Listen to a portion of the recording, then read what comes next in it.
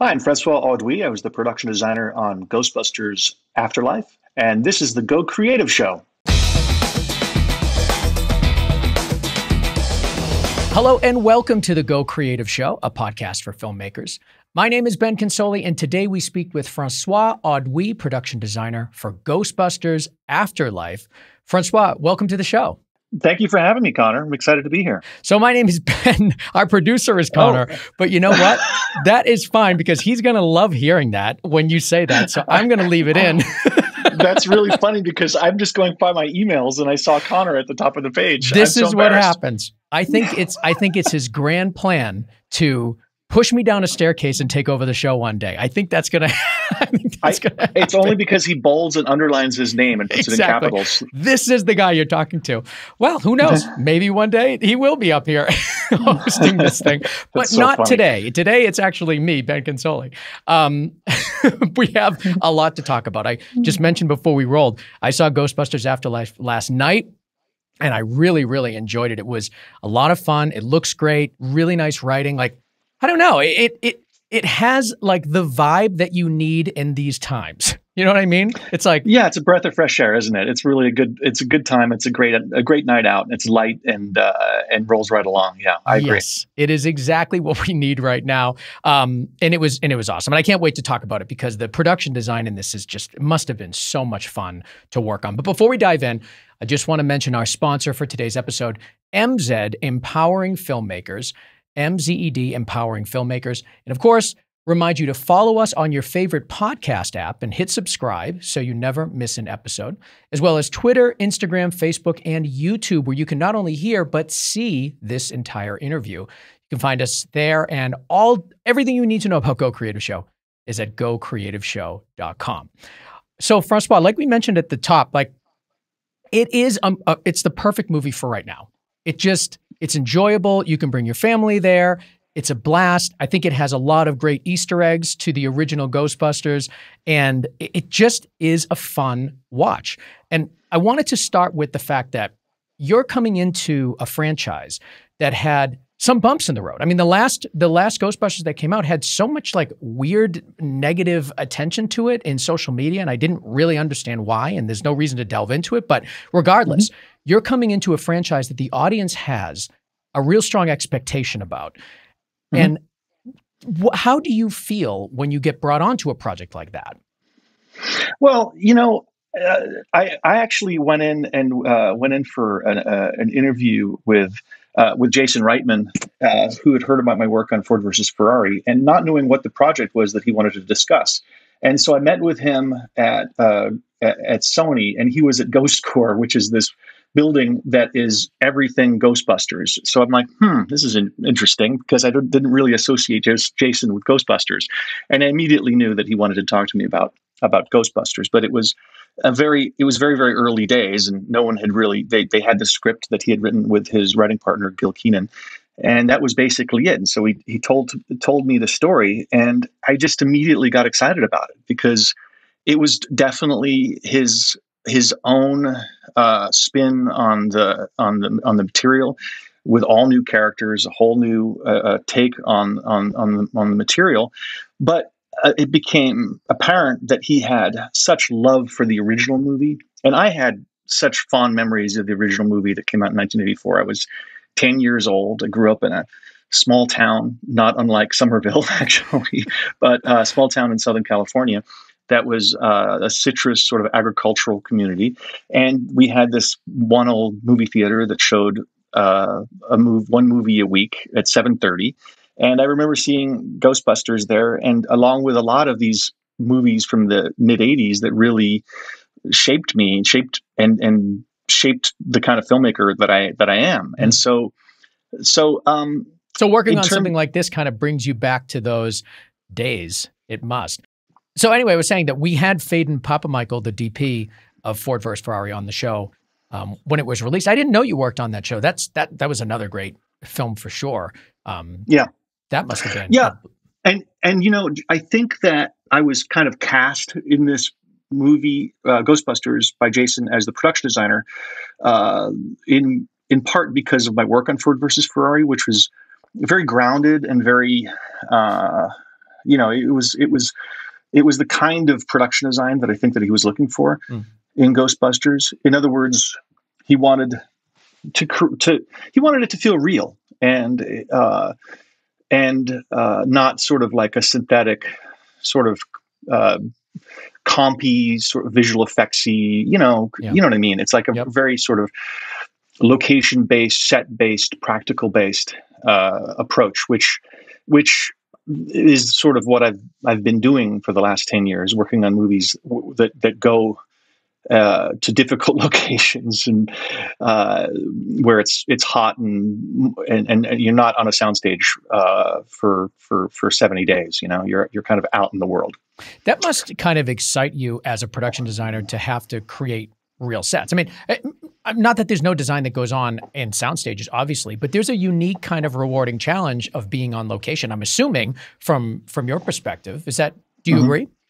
I completely agree. And I just, I really like movies that don't feel air conditioned, that you kind of feel the surroundings. You feel, part of my job as a production designer is I'm trying to help the audience feel something. And how can you get the audience to feel something through the setting? And so I'm always trying to question what's written on the page in terms of the slug lines. I mean, 99% of the time it's just fine, but is there something that I can bring to it that through the settings for each scene that can enhance the sort of the narrative, emotional sort of thread that the director is trying to portray, So, can you point to an instance like that? I mean, in Ghostbusters, one thing I noticed watching through it is that props got quite a bit of close-ups, and you saw a lot of that, and I love that because I think that having a quick close-up of like a glass or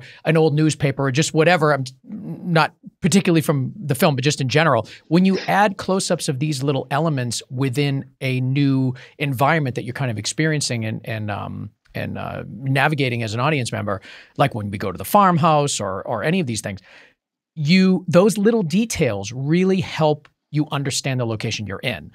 That's the kind of stuff that I noticed. Well, yeah. I mean, in terms of props, Ghostbusters is a hardware movie, and it always has been, and so you're kind of expected to show some of that stuff off. And I think that I know that there was a lot of love that went into painstakingly recreating those artifacts from '84, but there's also a lot of storytelling in each of those props. They're not gratuitous in any way. I mean, I feel like they're invented to tell a story or to do a specific thing. So the inserts and stuff are telling the audience that this prop or this device is doing something that's important to the story. But in terms of feeling stuff, I mean, the Ghostbusters was shot in Calgary in outside of Alberta. Outside of Calgary in Alberta, and it's not generally a place you go to make a big budget sort of Hollywood movie. Classically, you go there for westerns and for the sweeping vistas, and Days of Heaven was shot there, and a lot of great westerns. I mean, Unforgiven was shot in northern Alberta, so it wasn't the easiest place to go in terms of infrastructure. I mean, we were lucky enough to go to shoot in these brand new sound stages that had been built there, which were the only sound stages in town, But we went there really because we wanted the audience to feel something that came with being on location, very much in the spirit of the '84 film, which was all obviously shot in Manhattan, with the city being a real character in the movie. So this was Jason had this great perspective in that he said the first movie was vertical with Manhattan, and this movie's horizontal with the landscapes of Calgary. So, Alberta is the northern part of the Great Plains, and you get the same sort of sweeping fields of wheat and corn and barley that you get all the way down in Oklahoma. A lot of the similar sort of vibe of that. So, I mean, it was very exciting to be able to lean into capturing those real landscapes. And to your original question, we built the farmhouse, which was probably the most important set of the movie, out in a barren field about 45 minutes south of Calgary. Yeah, let's talk about that farmhouse, because it's a major part of the film. It's, aesthetically really stunning to look at. It's got so much detail in it. And I'd love to talk to you about kind of the way that was created. Yeah, well, Jason had gone on a scout right before he brought me on, and he had been to a couple different locations, and he had gone up to Calgary and was really impressed by what he saw up there. You're right that the farmhouse is a really important set in the movie, because it's all backstory, and it's a representation of Harold Ramis's character. It's so I had to tell a lot of, I had a couple decades of backstory I had to tell visually in that house. Exactly. And you discover more about it throughout as the story goes, all the way to the very last 5 minutes. You're discovering about this house. I mean, what a dream, really, for a production designer to have the main characters happen upon a mysterious location, and then explore it, and then learn more about the story from the environment, from the location. That actually happens a couple times in the screenplay, which I really was drawn to.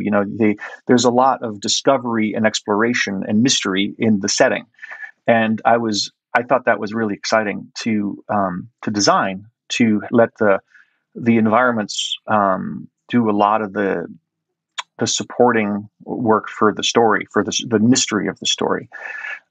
So yeah, you're right. With the house, we had first we looked at dozens and dozens of actual farmhouses and barns and things in Alberta, and we would always find like a great barn with no house, or a great house with no barn, or a barn on a not interesting piece of landscape, or a house. We needed a great canvas, a great house, and a great barn, and we could only get one of those three things.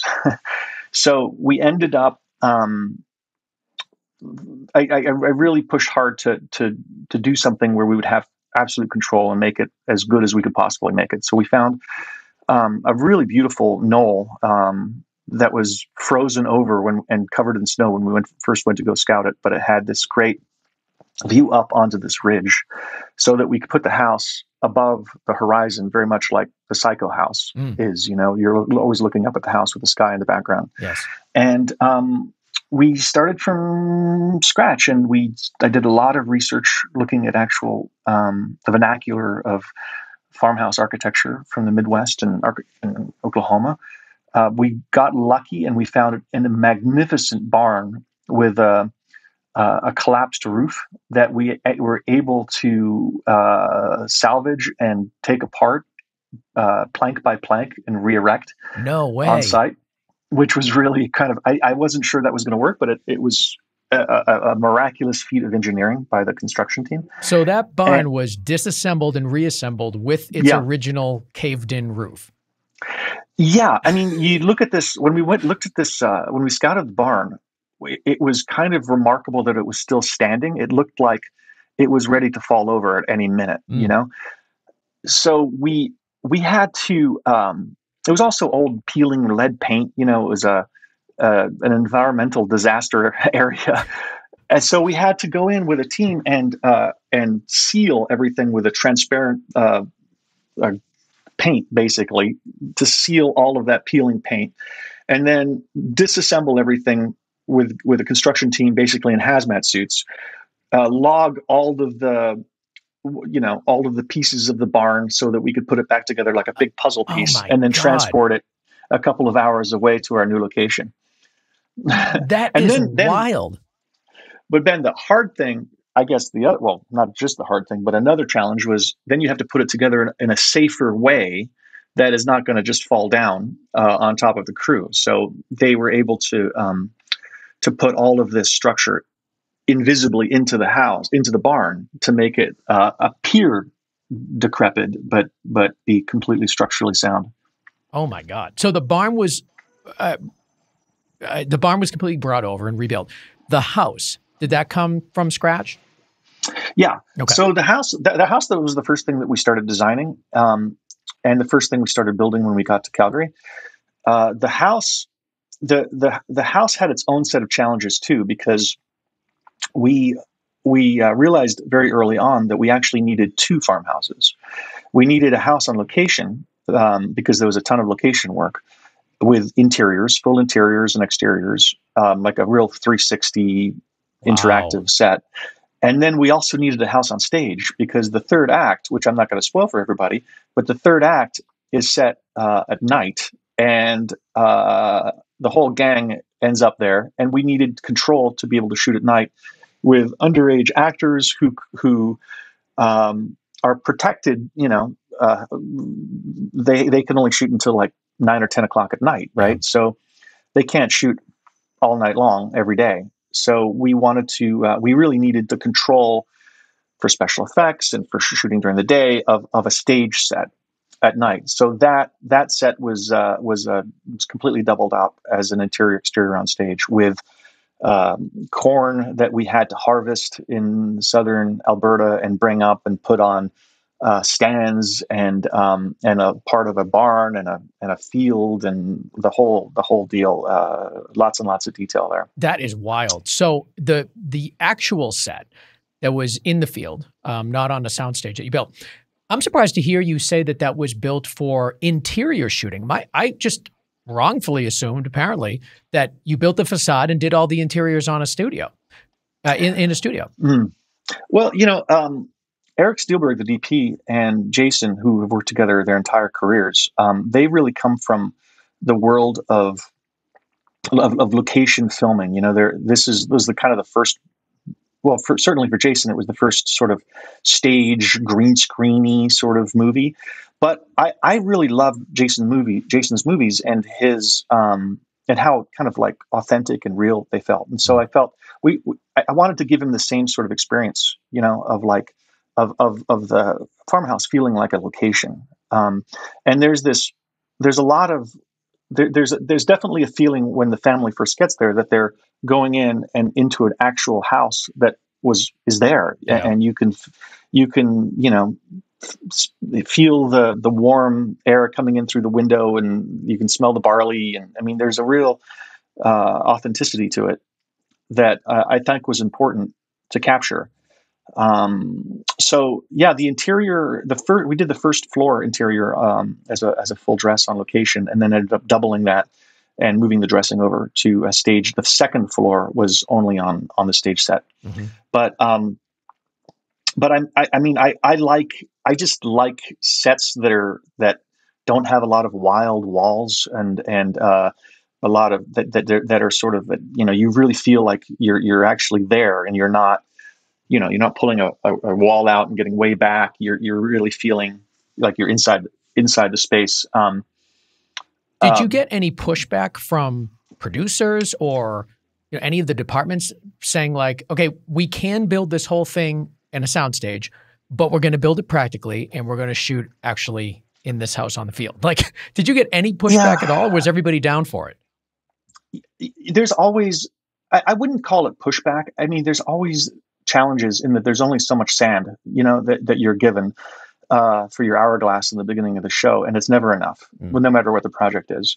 So it's part of my job is trying to make best use of the resources, just like any sort of creative department head. Like I'm trying to make the best choices, and of course it's more expensive to build a set, but I'm also we're collaborating, and we're talking about efficiencies and shooting speed and what we get creatively from these tough decisions, and then you take some of the resources away from other areas, and you put them in the things that are very important. I just thought the farmhouse was a very important part of the story. Yeah. And as in terms of like my own gut instincts, I was really, I love the movies of the 1970s and 1980s in particular, like the transition from stage movies like MGM musicals and that kind of stuff to when movies started going on location, like Bonnie and Clyde with the great that great movie, Dean Tavoularis designed it, where you're going to actual sets built on location, and it had a completely radical sort of aesthetic shift with in Hollywood. So for me, you know, I wanted to make a Ghostbusters Bonnie and Clyde sort of movie, you know, like that kind of thing, like or Days of Heaven, where they actually have a farmhouse, interior exterior farmhouse, and you really feel it. You know, you don't. It's not a. It's not a. It's not fake, you know. It's it's the real deal, and it just feels immersive and authentic and relatable at every turn. Those details are, I think, what elevates it from like a kid's teenager movie into an adult audience. Like those are the textures and the details that make somebody that is just a fan of film enjoy something like this, I think. And you guys just did a spectacular job on that. I wanted to talk. I wanted to ask you specifically about the like when you built the set, and we were talking earlier that the farmhouse set in Ghostbusters Afterlife has to do a lot of heavy lifting. It needs to be an environment that's new to the actors in the story, an environment that's obviously new to the audience, and hold attention for an hour and a half. You know, I know you're not there the whole time, but you go back to it frequently. It also has to tell the backstory of a character that isn't alive, this grandfather that dies in the first couple of minutes. So there's a lot that it has to do.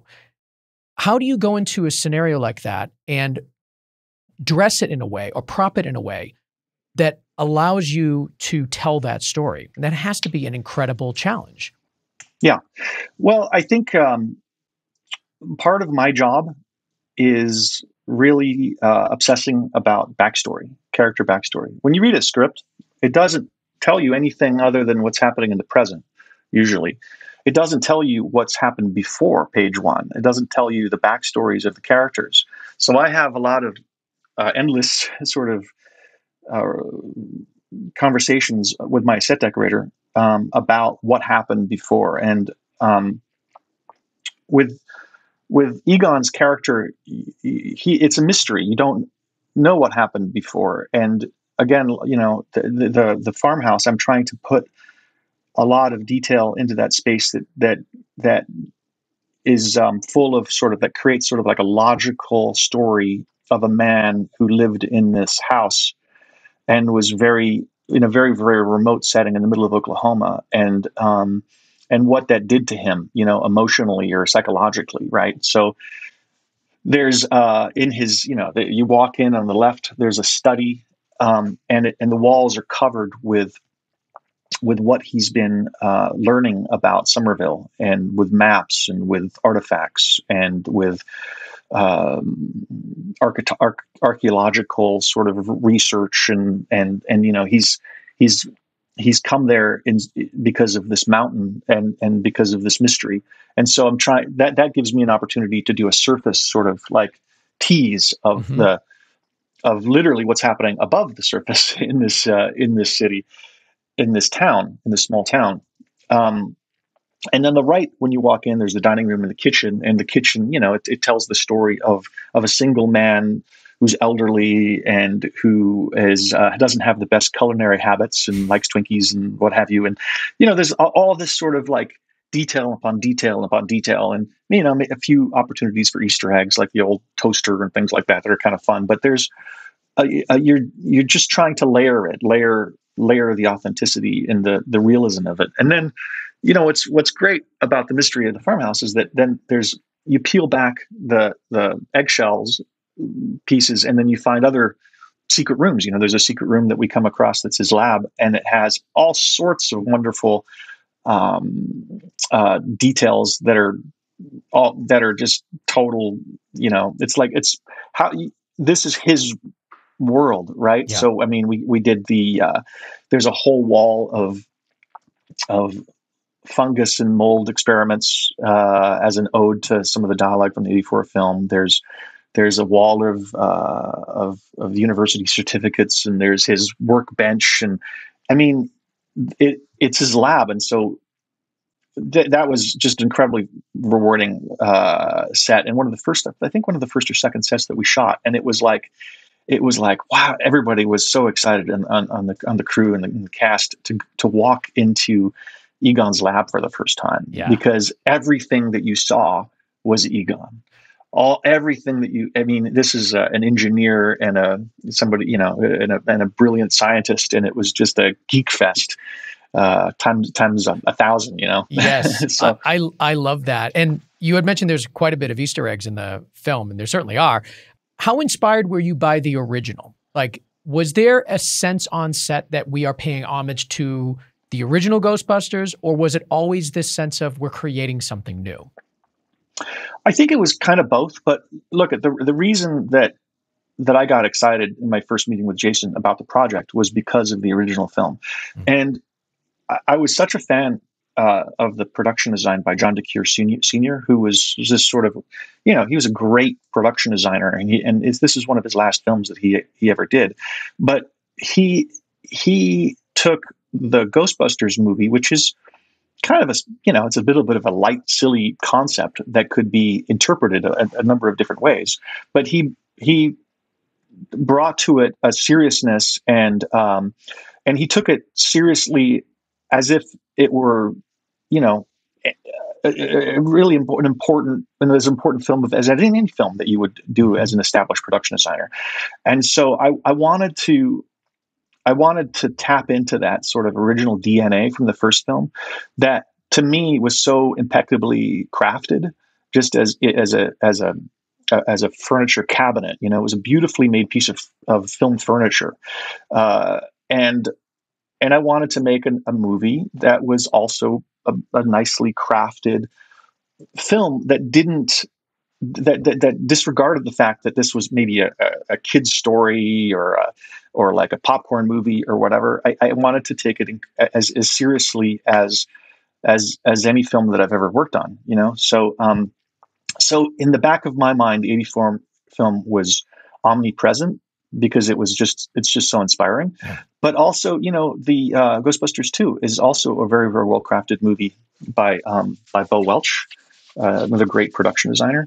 We had an opportunity to rebuild Ray's occult bookshop, and so I called my friend Tom Duffield, who's the art director on the film, who I've worked with several times. I worked with several times early in my career, and grilled. I couldn't find any original blueprints, but we meticulously sort of recreated Ray's bookshop from the second film, and that was just a total joy to sort of like piece together again, and then have Dan Aykroyd come in and just be so elated and thrilled. He came in and he's like, "Oh my God, it even smells the same." That must be so rewarding for you as a production designer. First of all, to have basically the entire cast of the original Ghostbusters come back and do their piece in this, starting with Dan Aykroyd when you kind of have him first introduced, and then at the end when they all come back, which is a spoiler, but come on, if you're listening to this show, you don't mind spoilers, or you've already seen it, so don't give me any crap. So anyway, but yeah, there's got to be a real feeling of being rewarded when you have the original guy going in there and feeling like this was correctly done. Yeah, I mean, because the alternate, can you imagine how terrible that would be?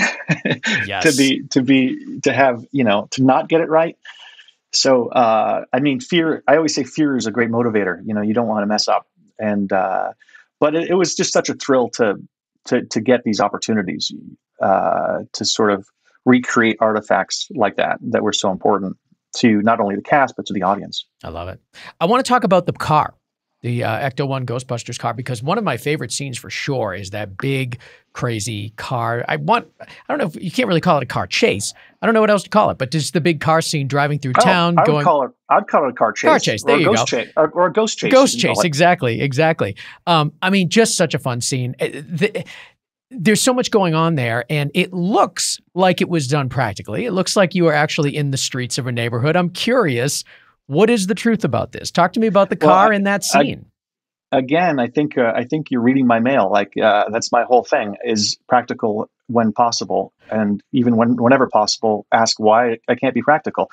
So we built 2 Ecto-1s, actually 2.5 Ecto-1s, basically for the movie, which was with every passing decade, it becomes increasingly difficult to pull off because we're talking about a 1959 Cadillac, and it's a Miller Meteor conversion. So there are these cars that were converted by a coachworks company to become either ambulances or like hearses, you know. And there's not a lot of these things left in the world. That they're very, very difficult to find. And so the first thing was just to scour the North America to find one of these things. We ended up using an Ecto-1 that Sony had in a storage container from the second film, and then purchasing a second Ecto-1, a 1959 Cadillac. And then we took the picture vehicle company took both cars apart and cataloged every single piece of both cars like you would like I don't know, like forensically, basically. So imagine walking into a garage and two cars are completely taken apart and cataloged, and then every single piece, thousands and thousands of pieces, were restored. But then the cars, it wasn't just a restoration job, because the cars had to do three things. They had to be picture cars, so they had to look great from the outside. They also had to be performance stunt action vehicles, which meant that they had to perform at like a very high level. So the latest sort of the latest engines were put in, and suspension and performance pieces under the hood to make them really get up and move. The suspension had to be completely upgraded because the car drives across a field, so you have to have some pretty heavy duty suspension to support a 4.5 ton vehicle that's like 20 feet long. Yeah. The third thing that the car had to do is it had to do some crazy practical special effects stuff. Like Jason had this vision of a scissor seat, like a gunner seat, coming off and scissoring out from the side door, which was just such a great concept, but very hard to do. Yeah. Almost impossible. Very, very hard to do. It's like, how much more difficult can we make our task here? So believe it or not, we designed and engineered a fully practical scissor seat that was able to hydraulically, or pneumatically, I think actually, pneumatically swing open the side door, which had to be reversed from the original hinging.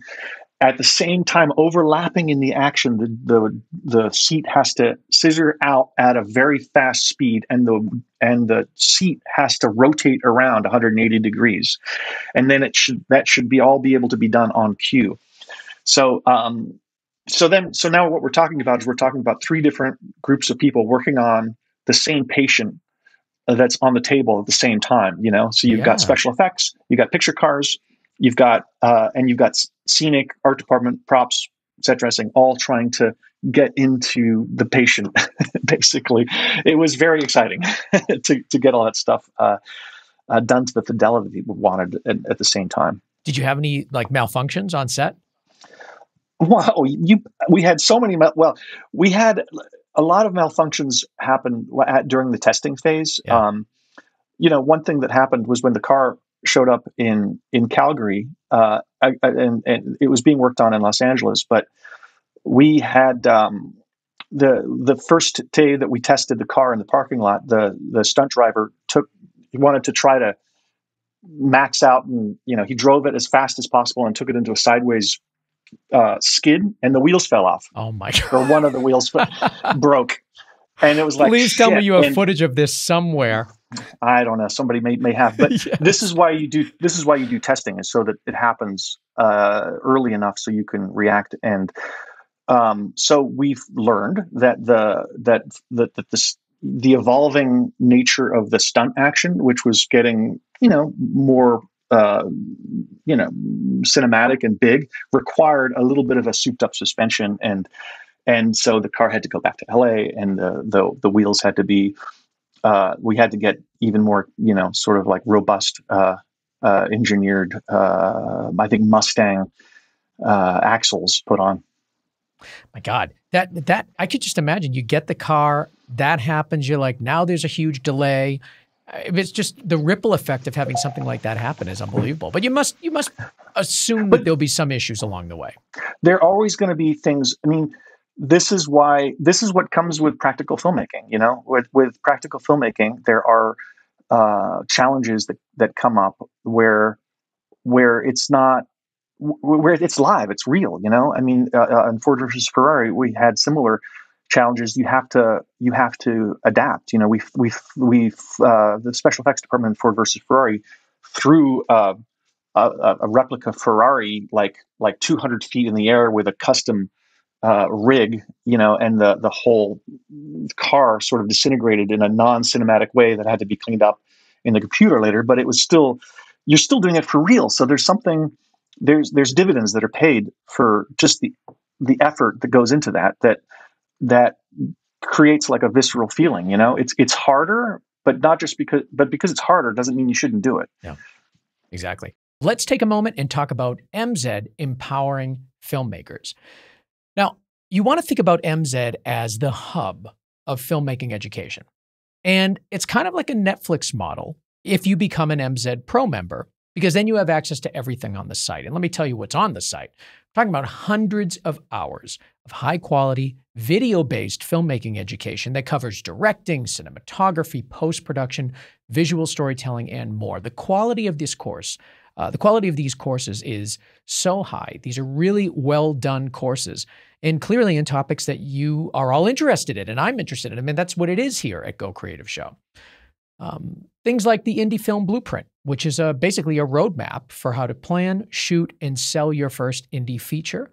Of course, Tom Cross, the editor of La La Land and Whiplash and No Time to Die, has a whole course on the art and technique of film editing. So, you know, you're learning from industry professionals that are working at a high level in the filmmaking industry, like Vincent Laforet, Tom Cross, like we mentioned, Shane Hurlbut, Philip Bloom. It goes on and on and on. So that's what I mean by MZ being the hub of filmmaking education. And I've got a couple things for you to know. First of all, you can get 20% off of your purchase of either an individual course or an MZ Pro membership by using promo code GCS20 at checkout. And the best place to go is gocreativeshow.com/MZ to learn all about it. Now, don't forget that promo code because 20% off is definitely going to be a great deal for you guys. And you can find it at gocreativeshow.com/MZ. MZ, empowering filmmakers. Were you out in the streets doing that car chase scene? Were you actually out in real streets, or did you build any of that? We were all out in real streets, and in order to find Somerville, to create Somerville, this fictitious town in Oklahoma, we actually went to 4 different towns around Alberta. It was a kind of a mishmash of different towns. We had a town that was just the Spinners Diner, mm-hmm. which was built in an empty. Again, it was built basically from scratch as an interior exterior in a corner lot that felt just perfect for that area of town.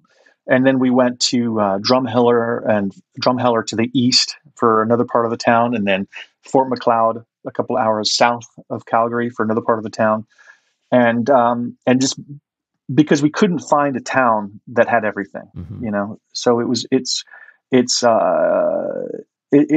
mean, that's the sort of the magic of production design, is that you can do these things, and you can suture multiple locations into the feeling of one perfect location. For the Walmart scene, which mm-hmm. was just awesome, having the Stay Puft Marshmallow, the little mini Stay Puft mini puffs, exactly, going crazy in that Walmart was such a great scene. I have to assume that was a real Walmart. That was a real Walmart, and the only thing I had to do in there really was change the prices from Canadian dollars to US dollars. It was, I can't believe that we were able to shoot in a real Walmart. It was great. We shot over 3 nights, from closing hours around 10 o'clock until 5 a.m. or something. And that was really great. Wow. Oh, so it was an active store up in every single day up until you guys got in there? Yeah, it was an active store. So you had to reset everything every time you came in? Yeah. And in fact, we had to reset everything. And so it took a couple hours to sort of set up and then a couple hours to put everything back together. We did have to create sort of a 4th of July dressing story and brought in specific gags for the mini puffs to interact with. And there's also sort of like a vignette with the terror dog that had to be set up for real, because there was, of course, a real practical terror dog that had been created for the scene. So yeah, there were these little vignettes, and we'd come in and sort of set it up, but all the backgrounds were completely real. Oh, that's wild. The last set that I want to talk about with you is we talked. This whole interview has been about your attempt to make things feel grounded and practical and real, and I think you did a fantastic job of that. But then you have this mountain tomb, which is kind of like Indiana Jonesy, total fantasy, total ridiculousness, and incorporating that into a story that is so grounded. Talk to me about your approach to that tomb to make it fit the overall film.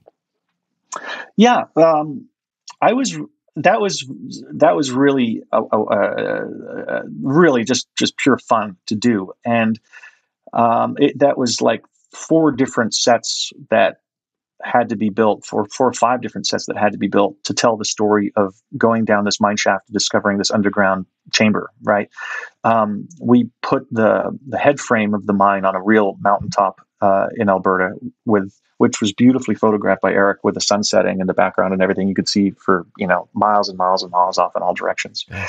Then we built like a mine shaft, a practical mine shaft that was 45 feet tall on stage for the kids going down the elevator, the mine elevator, and then they open up into a chamber that was built on stage. And in terms of like making it feel grounded, that was this film's Ghost Central. And very much an ode to the original movie, because ostensibly it was designed to look like it had been designed by the same architect, literally the same architect who designed the Ghost Central building from the first film. So we did a lot of research in the architectural style that inspired that original building. That was we looked at ziggurats and Mesopotamian Art Deco, basically like East European and communist Art Deco, and tried to kind of infuse that into this chamber that was a temple for this underground, this society to have their sort of like their gatherings in. So that was a full 360-degree set on stage, and the side of the temple crumbles open, and these stairs come out and then reveal another set that we built also on stage. That was like a slot canyon cul-de-sac with rock on 3 sides up to the ceilings of the stage, and these big stairs coming out for kind of a showdown at the end. But you're just trying to do as much as you can and give the camera as much as you can, we just built as much as possible. But it's not to say that we were allergic to visual effects. I mean, the movie's got tremendous visual effects support, but what you're trying to do is you're just trying to do as much as possible to give some a nice grounded canvas to enhance upon later, so that there's something there. Exactly. What would you say is the most challenging set that you had to build for this film, and why? Look, like I said, I mean, Farmhouse was incredibly challenging, just because one thing that I've learned about building big sets on location is that it's not just, you're not just showing up and just erecting some flats on an empty field. That would be way too easy. What you end up having to do is you have to be able to you have to make sure that the crew of 100 people are not going to get stuck in the mud, literally, of this remote location. So we had to excavate the entire, like an acre of this place, and put in road base and gravel and figure out where the water was going to go, and then put down, our own soil and everything, so that the drainage would all work out, because it rains. Guess what? It rains in Alberta. We had to put in our own road. We had to put in fake power lines. We had to put in crew parking, all this kind of stuff. And so, wow, so you were really remote.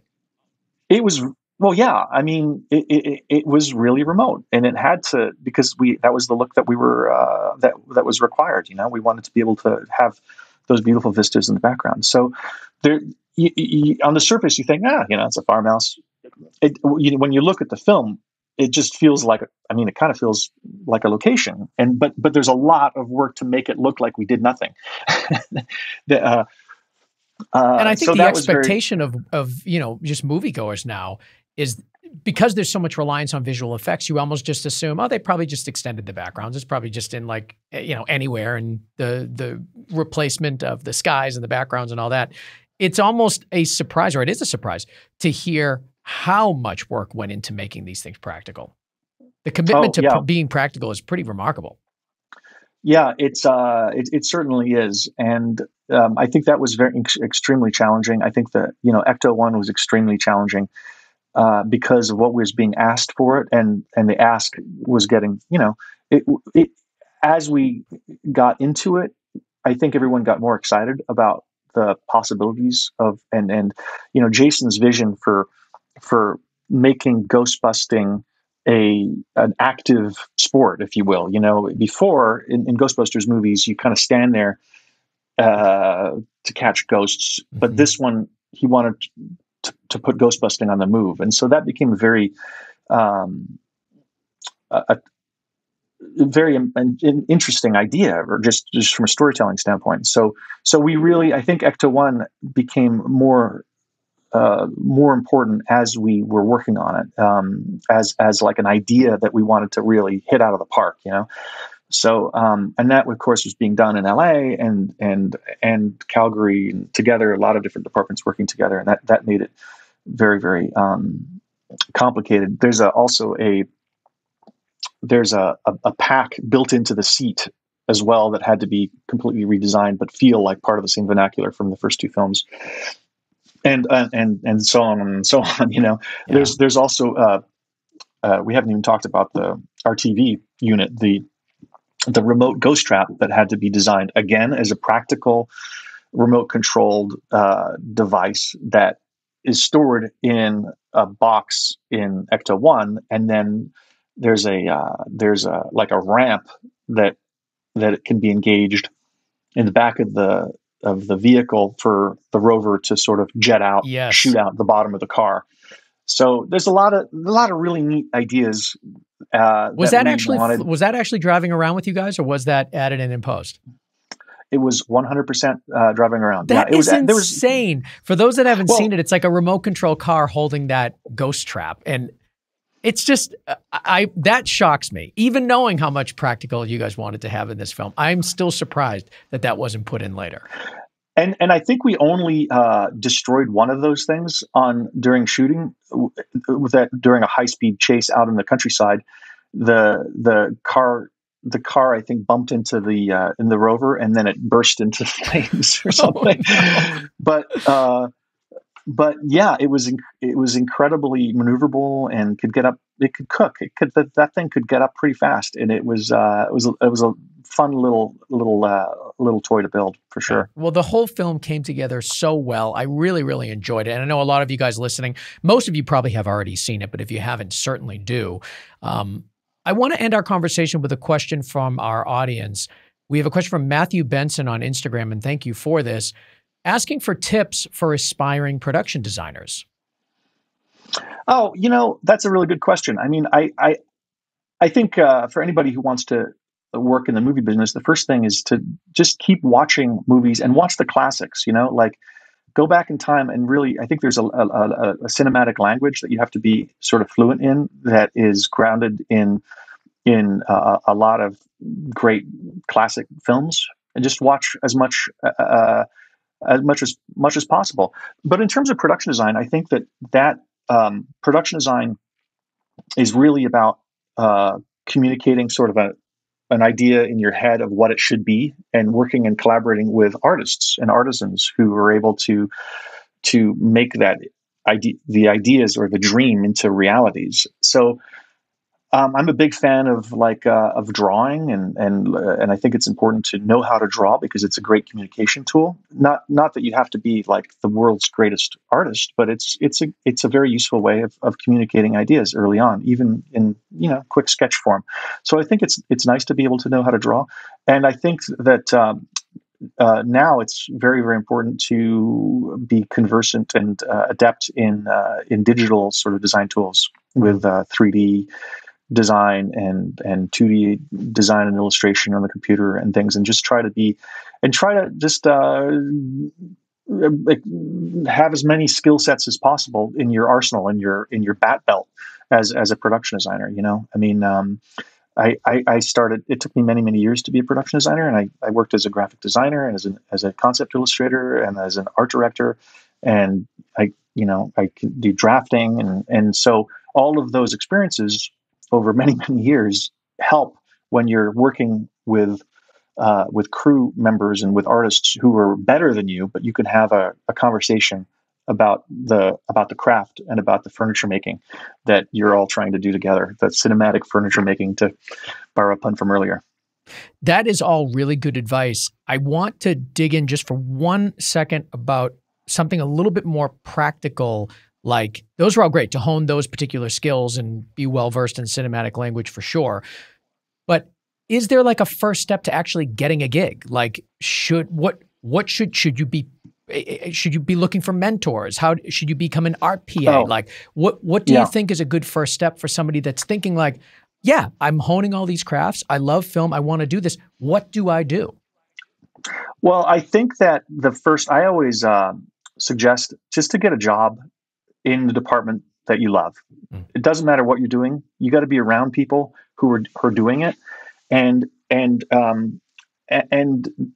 don't worry too much about the end game. Like a lot of kids today, they want to immediately be the production designer. That it's probably not going to happen right away. It takes time, and that's okay. But enjoy the process. I loved being an illustrator. I loved being an art director, assistant art director. The steps along the way are so much fun, and I really believe in the mentorship system. Hollywood is historically a mentorship machine. It's very difficult. There are of course some great film schools and some schools with production design emphasis or degrees, but there's nothing like real world experience. And I dropped out of college and started working when I was like 19 years old. Really? And I was lucky enough to sort of attach. You probably dropped out early then, like freshman year, didn't you? I think I dropped off. I had 2 years of junior college, and then my parents were very supportive, and they said, "Well, we could spend $100,000 on film school or something, or you could just go make a movie, or you could go work on a movie." And so early on, I decided that because I didn't have my family had no money anyway, that I had an opportunity to actually work on a movie as an entry level position, working in visual effects actually. And that was my film school for a year, and the thing is you're always learning. It's still my film school. I'm most attracted to movies that offer me, that I'm scared of, because I know I'm going to learn something that I had never worked in Alberta before. I never made a movie like Ghostbusters Afterlife.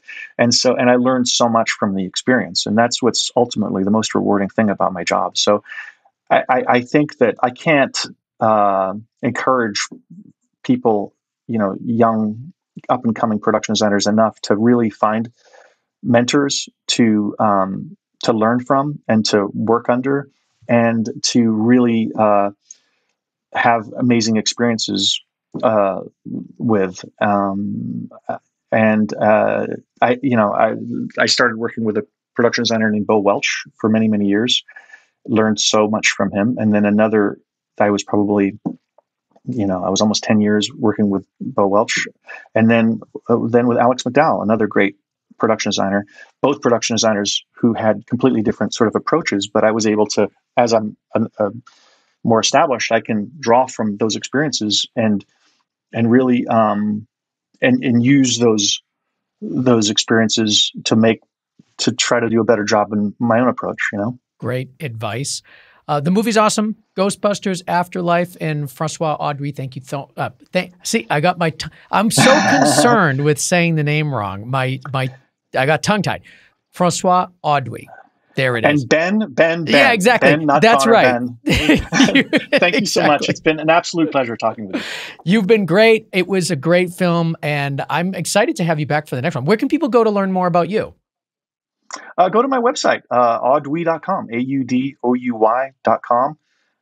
I've got such a weird name that I'm also Audouy on Twitter and Instagram. There you go. Unique. Audouy.com. Francois Audouy, thank you so much for being on the show. We'll have you back for sure on your next project.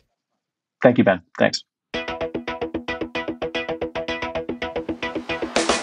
All right, I want to thank Francois Audouy, production designer for Ghostbusters Afterlife, for coming on the show and talking to us all about his experiences. I hope you guys learned a lot. I know I certainly did. And thank you to Matthew Benson on Instagram for your question. I hope he answered it to your liking.